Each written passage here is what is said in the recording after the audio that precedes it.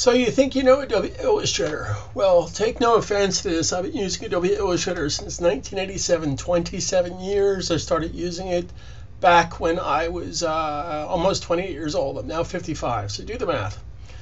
I'm going to share with you techniques of using Adobe Illustrator and benefiting from the golden ratio. The golden ratio has been used by Da Vinci, pyramids. In fact, the distance between your first finger and your knuckle wrist area is golden ratio. You'll find this in sunflowers and seashells. I'm going to share with you how to use the golden ratio to do web design using Adobe Illustrator. Adobe Illustrator is going to be a great product to use for your web comps and design. You can then take that web comp, bring that into Dreamweaver as a tracing image, do all your CSS markup, and then take that exact markup and put it into an Ultimatum theme in WordPress. That's called working smart. These are the techniques that I share with you in my masterclass on thinklearnearn.guru. I will have a special offer for you that I highly suggest you take advantage of. So let's sit back, have a beverage, crack our knuckles, and get started by understanding how to use Illustrator the right way, my way, based on my 27 years technique, using Illustrator and working smart. Now, since we're working with Illustrator, I'm working with Illustrator CC, and I highly suggest you use the same techniques I use. This way you'll get through this very easily. Now, if you don't have Illustrator CC, pretty much everything I'll share with you in this free video tutorial, you can do in CS5, 5.5, and CS6. But if you want to be a serious user of web design, graphics, print production, invest in the most current software. Don't waste time learning old software. It makes no sense. I'm going to make myself a new file new. And we'll just call this Golden Web Comp. Now, keep in mind, since we're working with web, we're working with pixels. If this is a print design document, we'd be working with points. Now, points and pixels are sort of the same, and here's how it works. There's 72 points in an inch. Technically, there's 72 pixels to an inch as well. I'm going to make a document for responsive design website that's 960 wide by 560 tall. That fits comfortably inside of a 13-inch monitor and mathematically goes down to an iPad 768 and an iPhone 360. 360 is a divisible of 320 rather, is a divisible of 960. 320 times 3 is 960.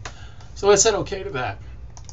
Okay, now if you know anything about how I teach and how I train, the first thing we're going to do, of course, is save our file. Let's save our file and just put this on our desktop in a folder called Golden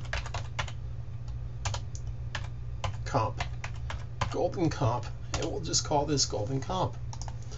All right, now here's what I want to share with you.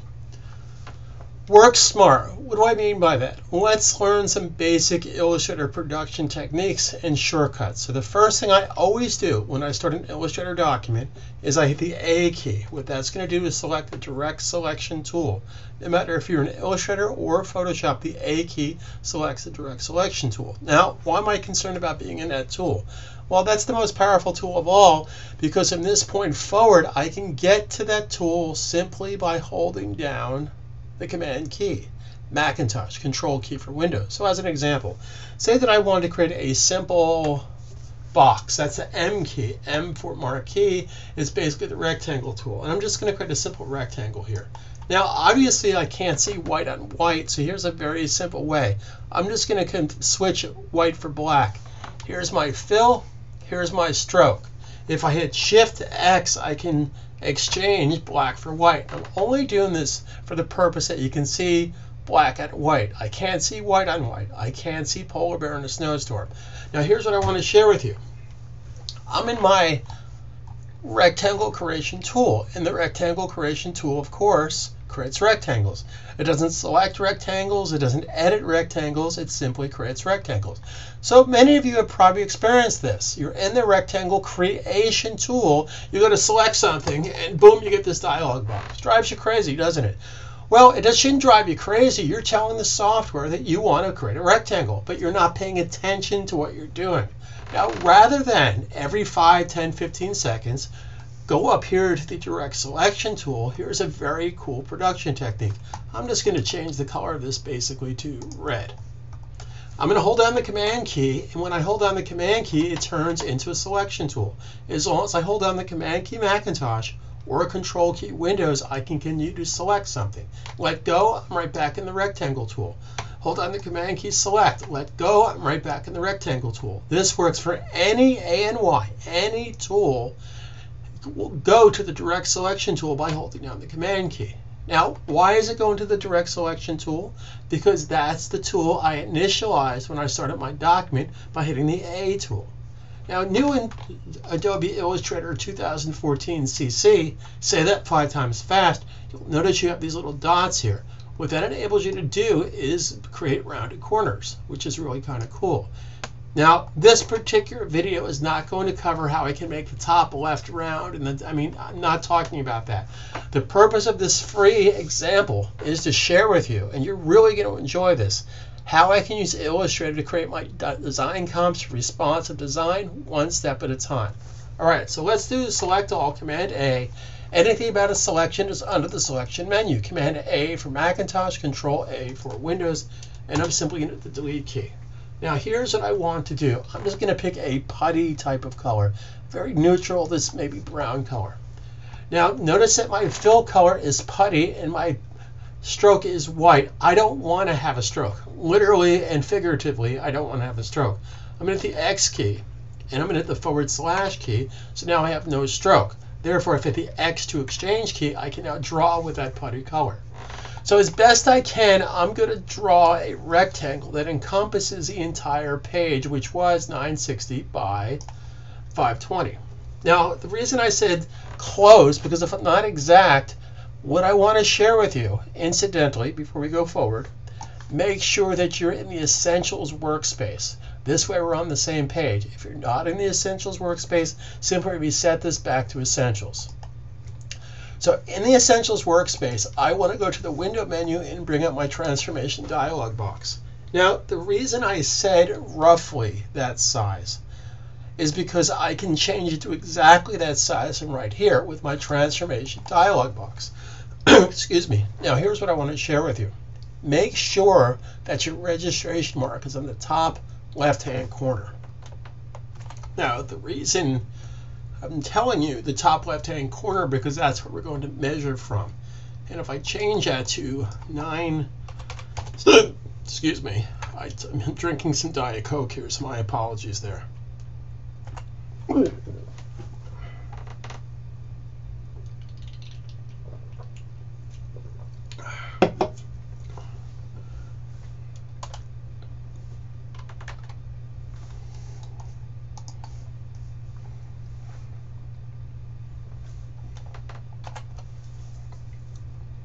So I have a document.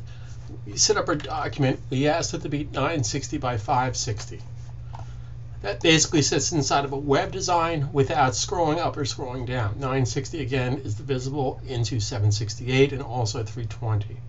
So make sure that this is set up to the top left-hand corner, which it is 960 by 560. I'm going to choose right now to lock this into place. Well, if you don't know anything about Illustrator, let me explain how it thinks. Anything you create in Illustrator is an object because it's a vector-based program. As an example, Photoshop is an image-based program. It's pixel-based. Pixels are not scalable. Vectors are scalable. SVG, scalable vector graphic, AI, Adobe Illustrator. So anything about the object is under the object menu. So from the object menu, object lock, object command 2, Macintosh control 2 for Windows. I'm going to save that for a second. The reason I locked it because I don't want to affect it right now. All right, now I'm going to share with you a very simple technique of how I can build a golden ratio. I'm going to get started by creating a rectangle. But first, I'm just going to create a color that is different from the color that I have on the stage. This way I can see what I'm doing. I'm going to hold down the Shift key and simply create a rectangle. And I'm just going to make a small rectangle and hold down the Command key and move it to roughly in the center. Now I'm going to go to the L key, my ellipse tool. And if I have Smart Guides on, which you should by default, and if your Smart Guides are not on, that's under the View menu. Seeing is viewing, viewing Smart Guides, Command U, Macintosh Control U for Windows. So here's how we're going to build our golden ratio from scratch. Now notice that my guides are green, so perhaps green is not a good color. Let's pick pink. Therefore I can see the green right there very easily. So here's what I'm going to do. I'm going to hit the L for ellipse tool, hold down the Option key and create an ellipse from the center, holding down the Shift key to create a perfect ellipse. And what I want to do here is knock this into place so it comes right out to the edge. Now, if that goes off the screen, which it looks like it did, I want to basically align this right to the top outside edge right there. Now, if you're not sure again what I'm talking about, let's do this again. I'm just going to make this square a little bit smaller. I could do that by the S for Scale tool, hit the Return key, and let's just scale this down at about 80%. And I'm just doing this so I don't have to scroll up and scroll down on the screen again. L for the Ellipse tool, and I'm going to create an ellipse from the center, holding down the Option key and the Shift key. And we're going to do an ellipse right there. So just as the ellipse touches the outside of the square, that's exactly what I want. Now we're going to change this to a different color, any color than the color I have, so I can see it.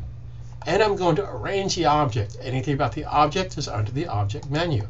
Object Arrange, Send to Back. Command Shift less than. Now, however, if I send it to the back, it's going to send to the back of the putty color. I don't want to do that. I just want to send it one backward.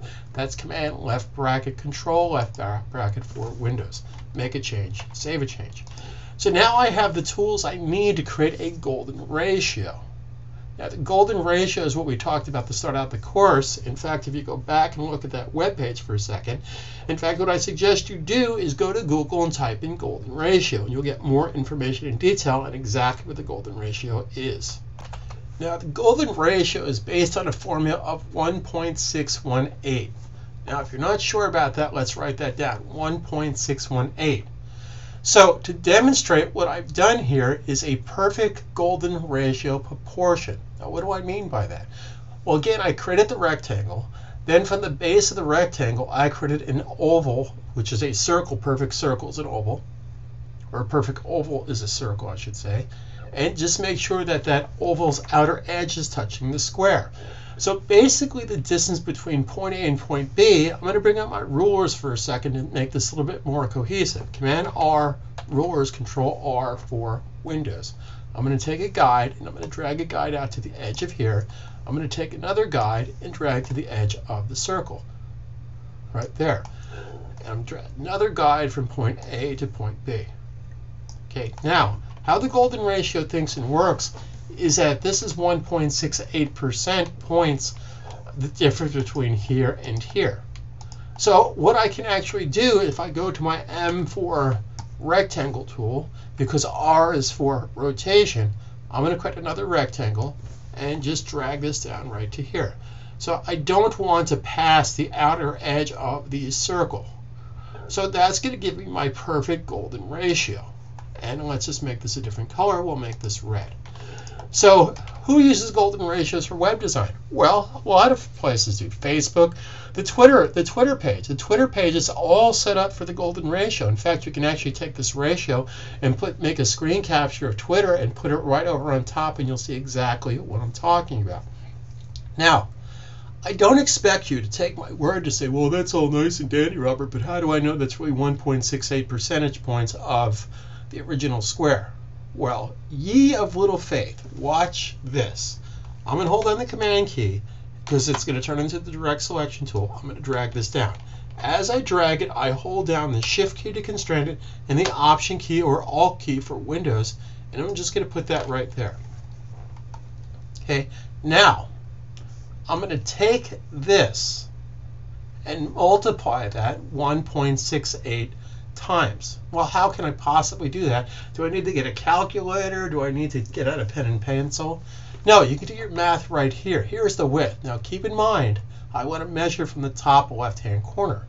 So I'm going to take this number times 1.618. And if I hit the Return key, you'll see exactly right on the money. That is exactly the golden ratio proportions. Okay. Now here's another way I could have done that without having this there. Okay. So in order, I want to create another shape on top of this shape. So how do I do this? Well, first of all, let's just select this and change it to a different color. Let's change it to orange as an example. Then I'm going to copy it to the clipboard. Command C, edit copy. Then I'm going to take the one I just copied and I'm going to paste this in front. Command F, Control F for Windows. the one that's in front, now keep in mind I have two copies. I have the one that's in the back and the one that's in front. The one that's in the front, I'm just going to change to a different color so I can just visually see what I'm doing. Then I'm just going to take that number again and times 1.618. And that puts it right over on top. Okay?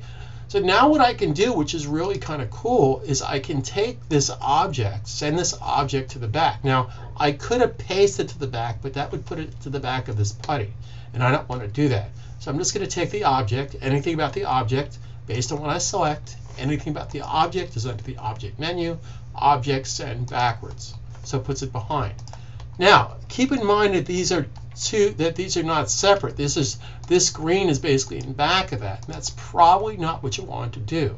But here's what I can do. I'm going to select the green, and I'm going to select the orange.